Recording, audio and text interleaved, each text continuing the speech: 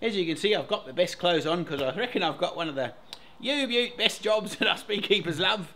Trying to get the bloody wax out of the bloomin' brood comb, out of the bloomin' some of the hives that didn't make it through, and some of the hives that we've sort of just taken the old frames out of. Anyway, the lovely wife has commanded that she wants some more wax for her broody products. I've been doing this bloody wax cleaning up job, and it's most annoying. I've poured the shit through a hessian sack, I've scooped it off with a bucket, I stole the wife's spaghetti strainer to try and get the bloody wax off the top. You do not want to see that, and I'm not showing it because I'm going to get in serious shit. That's in this shed somewhere hidden, but actually I think I threw it in the bin, so I better go and buy her another one if she sees this video. Oh, shit. Shit, I better write myself a shopping list of all the shit I need to replace before she sees the show. It's not really fair, because most of the time I'd borrow shit and she didn't know, but now I've got video evidence and there's a whole world on her team. Ah, do you know what? I do love the lass, actually. She's most gracious. Anyway, sorry, I digress. I've done the pour through the hessian sack, I've done the scoop off with a spaghetti strainer, I've done the bloody... Hell, what's the other crazy shit they did? Anyway, lots of crazy ideas to try and get the wax separated from all the muck that's in the wax. Now, if you're a beekeeper, you know what I'm talking about. So I've come up with this other idea that I'm going to show you today.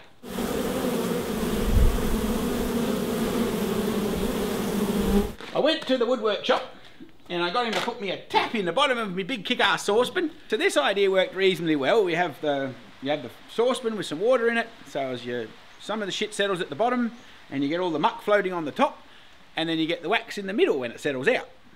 But the problem is, because it's a bit excitable, the jolly tap gets blocked up with some of the bigger bits of crap, because they're like, once the wax gets down to a certain level, then that starts flowing out. And so then you've got to undo your little bloody bend and poke a stick in here, which is rather fun because it's bloody boiling hot wax in there, so it can get a bit interesting. So I thought, yes, I had a concept that I'm going to show you.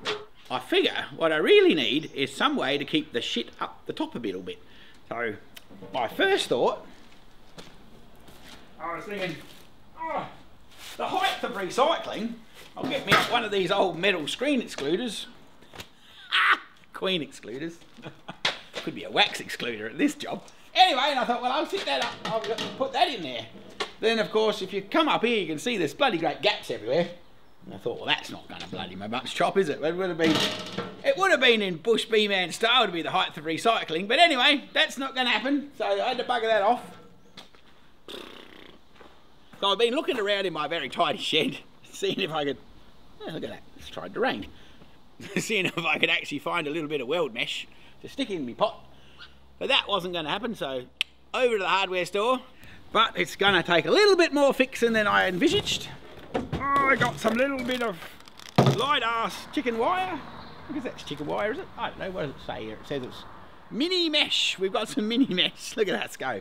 Anyway, but I'm thinking it's going to be a bit flompy donk. So we're going to have to make a little stand for it to sit on. I was just reading the directions. Mini mesh says it's to keep your chickens safe and your rabbits safe. And it also has on here, there's a grate, which is what I'm doing with it. So it's even got the leaf on there. That could be beeswax instead of a leaf. But anyway, as I was saying, we got this in the pot. Just as well as the bloke measured it. Look at that. That was within a 15th. But I didn't measure it. I figure it might be a little bit weak. So we have to make a stand. We're going to find a little bit of inch pipe. Hopefully. I had some inch pipe here somewhere. Oh, there we are. Behind the man. Righty-o. So I've got me a little bit of pipe. Pa-da-pa-da. Now. So my plan is, if I make a bit of a rough, obviously this has got to go in the saucepan, folks, so don't get too excited. And I thought, well, I'll cut some little legs to lift it up above the plug hole. Otherwise it'd be a bit pointless if it wasn't above the plug hole. But one would think around here somewhere a bloke has some legs, but I don't know where they are. So this might be a bit of a Boy Scout adventure. Or an Easter egg hunt, depending on your age group. So let's just go for a bit of a wander around the scrapyard, which is my backyard, a bit further away. We should show you my wife's backyard, the part that she's in charge of, how fucking neat and beautiful she's got that. She's extra-sized me from her backyard. She's made it gorgeous. I've even been kicked out. You know, on our travels, I'll show you the fact that I've been removed and Actually, today we might actually take the drums out of there as well and make her smile when she gets home. So, anyway, come for a wander. You want to see how neat the wife's yard is? Look at this. See? Tell you what, she's putting me to shame. If you remember, this was the spray booth. I had myself set up in here so I could spray my bee boxes and get stuff organised. I had a self-cleaning floor, which I thought was pretty amazing. But anyway, I've been removed. I've been removed from the bloody spray booth. She says, off you go, bush bee man, get your own shit organised. But she's got this garden that looks gorgeous. I must admit, she's planted some flowers. So check that shit out. This is where my spray booth was. This is the protest. Look. So we've got a peach tree. And then she's gone and planted this gorgeous tree right in the middle of my spray booth. Look at that. So she's got little flowers and some cool little loops. I don't know what they are, but anyway, and some moss rock. So once upon a time, I used to be able to spray my bee boxes in this section, but I have a sneaking suspicion that this was an act of protest, my love, and good on you for getting me out. Anyway, we're going to move those drums later because she's been asking me for about the last... Well, I don't know. Bloody too long. Anyway, I digress. Let's go and find these legs. Now, for all you lovely ladies out there that are cheering on the bush bee man's wife, I'm not a completely useless husband and I'm not a complete self-absorbed individual, but I'm close. But anyway, she asked me to make her something cool, so I've made her a barbed wire bird's nest to add to the aesthetics of her gorgeous new garden that I've been excommunicated from, so I can actually look at it from the opposite side of the fence where I'm allowed to be. But check that shit out. I thought I did a good job. I didn't get too many scratches either. Right, so out I get. Out I get. Oh man. Anyway, I guess the backyard is not meant to be a spray booth anyway, was it? It was fun while it lasted, but anyway, sorry, I digress. We're looking for some legs. Let's go and have a look at how the untidy half live.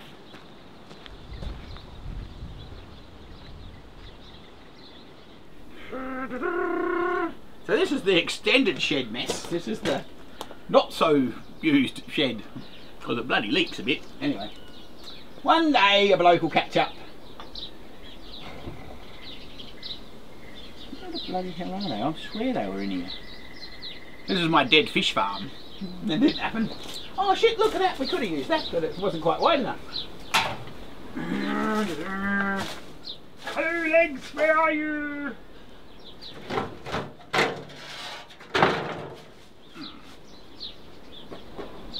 Hell, that's a lifetime ago. Back in the day when I used to do my weights. You saw a video of me about 30 odd years ago. I was young and handsome.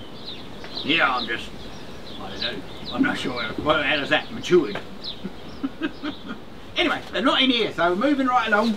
Come on, blooming hell.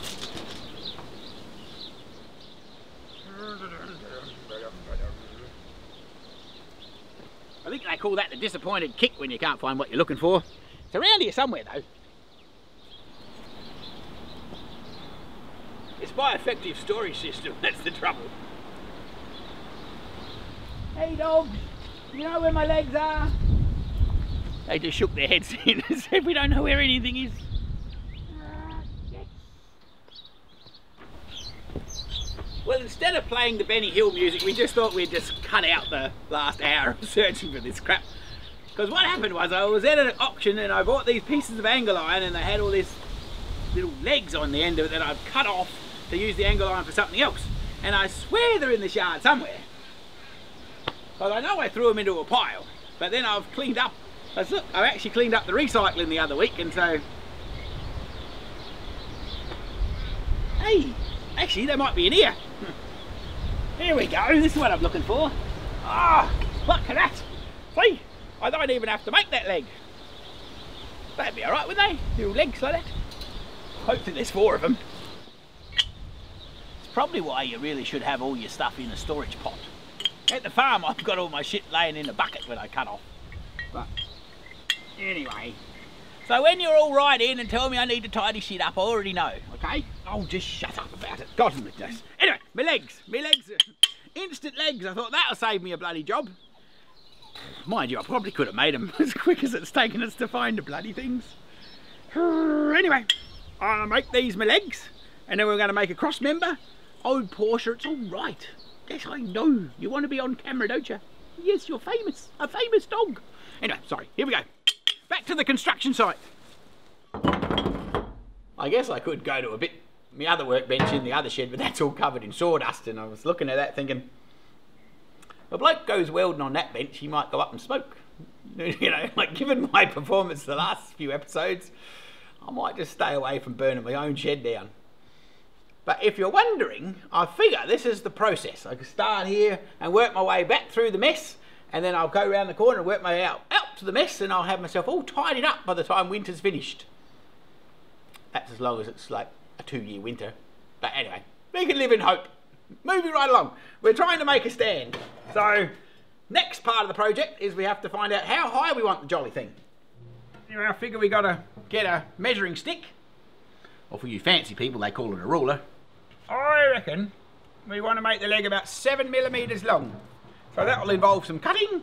Anyway, found my jolly pencil. Bloody thing's blunt as normal. So I'm going to have to get my pocket knife and sharpen the damn thing. Sharpen the pencil. I'll probably have to sharpen the knife and all. Ow, shit. Oh dear. Now, for all you avid fans that have got all organised and had me sharpening my pocket knife with a file or on me window or wherever else I was supposed to sharpen the damn thing, I've lashed out and gone and got myself a little bit of a sharpening ass tool that I can keep in my box. Combo Star. Look at that. Not even a sponsor. Anyway, it's got a little bit of a thing on one side and a little bit of a thing on the other side, so you can just go. Oh, I tell you, I thought that was pretty bloody clever. Not everybody would agree with me, but it works a bit better than the window idea. That neat little piece of machinery was in the bottom of my wife's utensil drawer, so don't tell her I've got it, because she doesn't even know she owned it, but now it's mine, because possession is 9/10 of the law, apparently. Right, on to the measuring. Oh, back scratcher, back scratcher. If nothing else, that makes a bloody good back scratcher. I'll be a bit like Peter Griffin, but I think he was selling butt scratchers, so I'm not filming that. Anyway, moving on, we better measure our legs. Now, high-tech bloody workbench, which is... shit, now what did I say? 7mm, wasn't it? Of course, we're going to need some way to cut this jolly thing. Being that my bloomin' drop hacksaw... No, anyway. The drop saw that cuts shit in a nice straight line is out at the farm, and apparently we haven't got time to drive out there and get it, so we're just going to have to do it on the run. Here we go. So, you'd be surprised to know that I'm actually going to put some safety glasses on.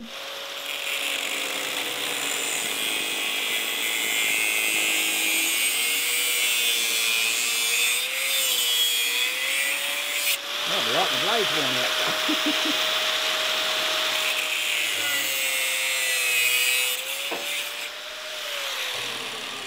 Being we haven't got a lot of these to spare, we might just double check that. I think that's going to work pretty good.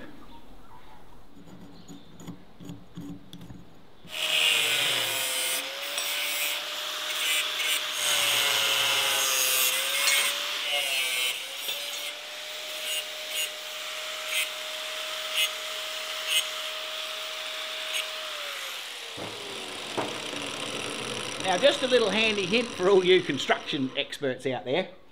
If you're going to be rough and reuse your first stick, just put a mark on it and always use that one to measure every one other one. Otherwise, you'll be going along and you'll eventually, if you're doing hundreds of them, eventually when you get to the end, you've got the things out by, what I do, you know, I knew the length of the pencil mark. Anyway, hopefully they're all sort of square. Not that it's really that important for this project. Now, the next thing I want to do, just to make it a bit more reinforced, I want to cut a little divot so that that can sit in there.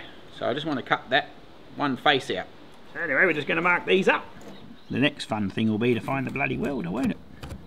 Not really sure if they ever taught you this in metalwork, but anyway. All we want to do is we want to cut down either side here, and then hopefully we can snap that little bit out, but we'll find out in a minute. Where the hell am I going to put that so I don't cut my hand off? But anyway, if you're watching this, I obviously didn't cut my finger off or we'd be in hospital.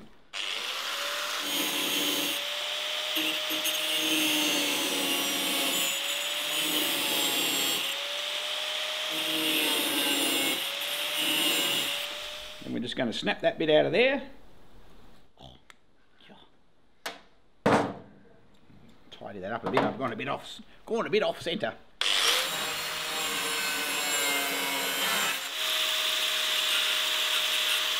I reckon they might call that a fail in metalwork class. But anyway, won't be long until we're all covered in wax and no one will know. Well, you'll all know, but still.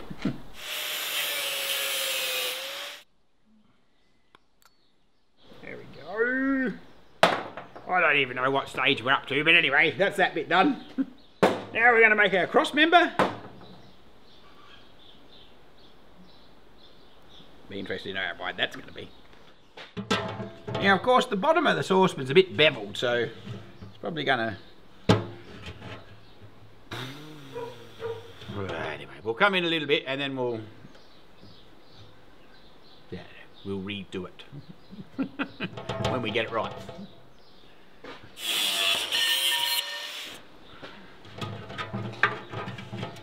Oh, little bit more. Little bit more.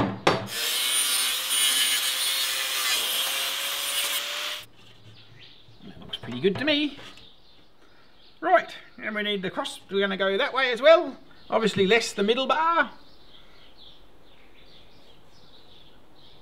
Nah, screw it. We'll weld this bit up first. Of course, this construction job would probably be easier if a bloke had a level bench, but as I said earlier, you can't have a level bench if it's covered in sawdust, so here we are in the makeshift end of town. Do you reckon your bench is levelled anyway? No. Well, it's leveller than this table. I don't know where I even got this table, somewhere. Anyway, we'll go and get the welder and see if we can weld this shit together. Hopefully.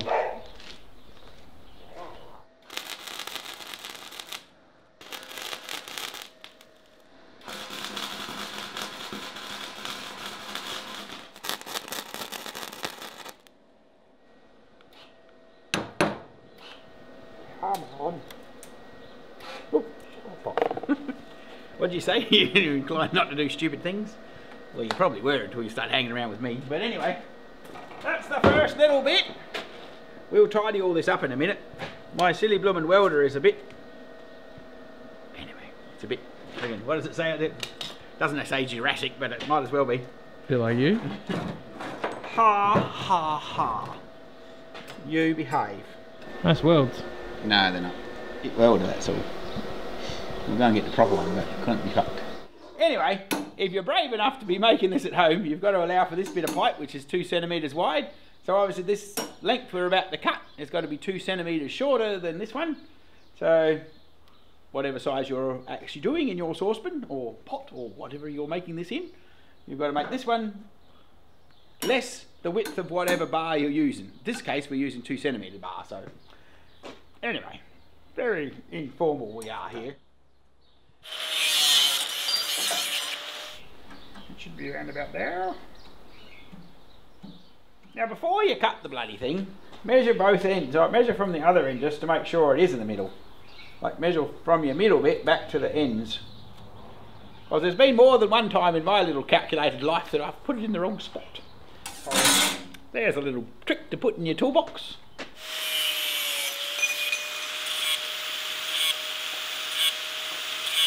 Oh, look at us go. That's bloody gonna be perfect.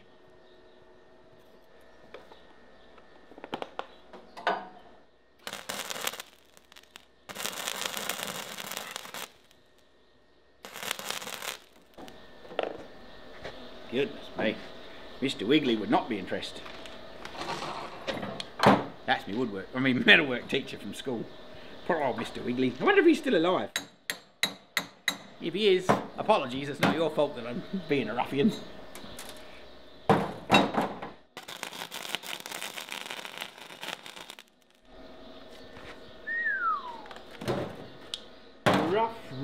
Rough, Mr. Bushbee man. Gonna do the job for what we want. I hope. It'll suck after all this effort if it's no good, won't it? Oh man. That's looking pretty bloody good, I reckon. It's even sort of level. Kind of stable.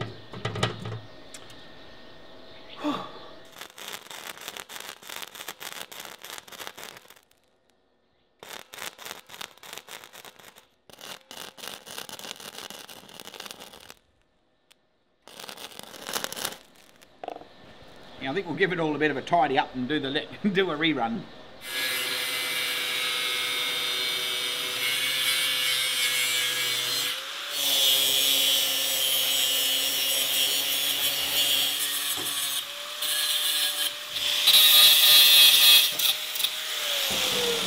Now if you got real excited, it's not going to fucking break anyway. Just notice there's one seam there that's a bit shit. So if you got real excited, you'd weld under here too, if you're making something really strong. Like in down there. But it doesn't fucking matter really. We're not making it that strong. If you're a bit slack and like this doesn't really work out and you don't make it too welded together, you can cut it apart easier. So then that can go back under the tyre for the next project. Anyway, we're just going to put another seam on there and then we'll be all done.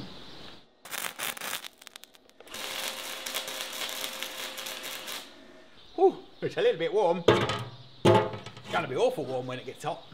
Anyway, look at that. Well, at least it saved us making the legs. I reckon that's going to work pretty good, but yeah, well, I don't know. Hopefully it works, otherwise we've had a whole lot of exercise for nothing. Anyway, now what we need to do is make the mesh.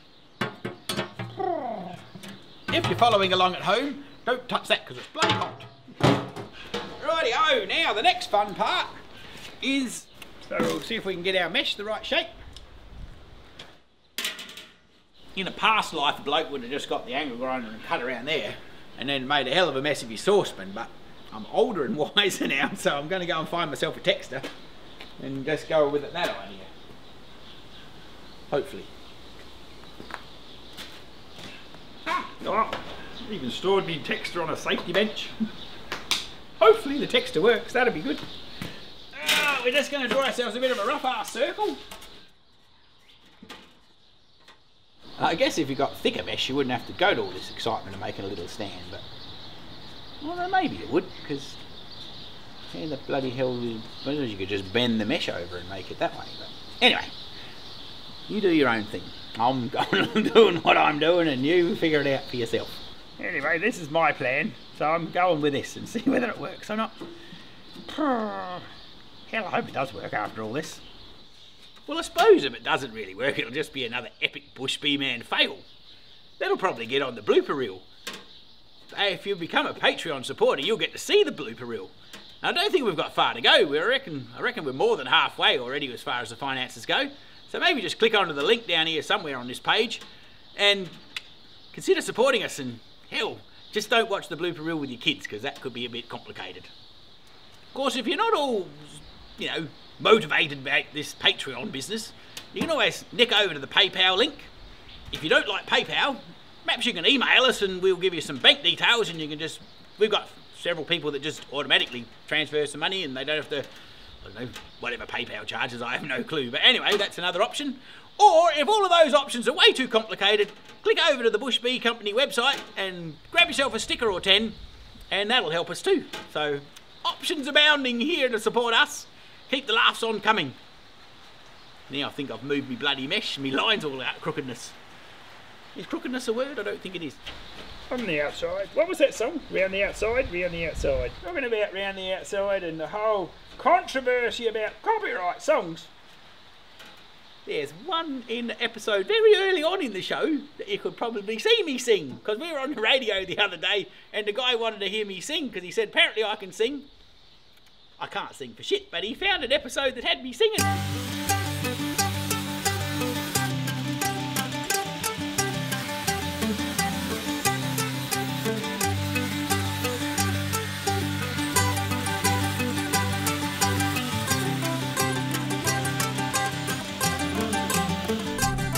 Ta-da!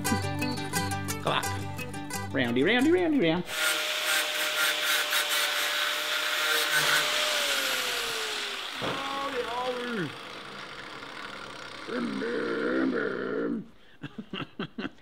might have to do a little bit of nibbling yet.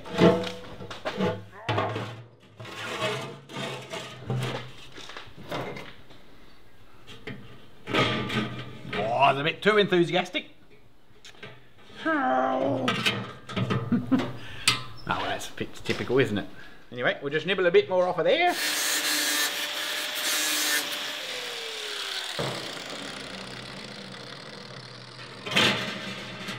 Oh, so close. You don't want it too crazy tight, otherwise it's a pain in the arse.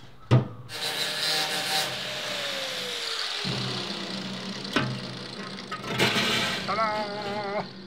Ta-da! Maybe that one. There's that one little nibble there, I reckon. That's pretty good.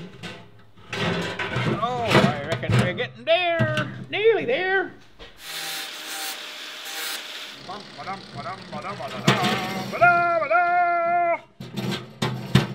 Huh. Well, very good. Golly gosh, lad, that's been a bit of an exercise, hasn't it? I think I'm going to be disappointed if this actually doesn't work. Anyway, there's how you put the bottom in the saucepan. Would they call that a false bottom? I reckon that would be. Anyway, we will see. My thinking is that when you do the wax melting, if you put your water in here to get the wax to melt in it, in the water, wax melting in the water, is that right? Anyway, you put the brood frame in here, and then all the shit floats to the top. And when you normally try to scoop all the crap off the top, that's a real pain in the ass to do. So then, like I said, you could tip it over a bag, which is a real pain in the ass. So I've tried that and burnt my blooming foot. So that wasn't much chop. So that my plan is that when the water comes down out of that tap, all of the muck won't get in the tap, because that was another drama I had. So hopefully the floaty stuff, whatever it's called, all the crap that's in the brood, you know, the little baby bees and bits of pollen and God knows what else is in there, will stay up the top and the wax will pour out the bottom, and then hopefully we'll end up with some, well, stage 1 of wax cleaning, and then we'll do a stage 2. I don't know whether it will be back in here or whether anyway, we'll get to that after this one. Well, I think that's been a fairly successful little project. I've still got all my fingers, so I'm pretty impressed with that idea. Hopefully it works as a separator. But anyway, come back next episode and we'll see whether it works. Fuck, I hope it does.